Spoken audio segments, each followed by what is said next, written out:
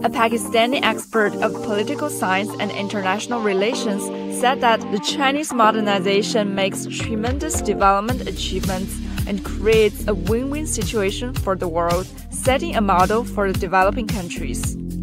Chinese declared that they have eliminated poverty from their own country, while on the other hand, if you see in any other democracy, in any other developed democracy, you will see a lot of poverty over there. But over there in China, you cannot see this poverty. So I think that the main purpose of democracy is to serve people.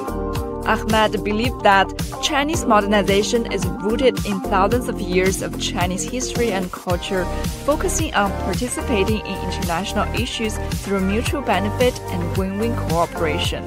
Chinese modernization has benefited not only China itself, but also the developing countries.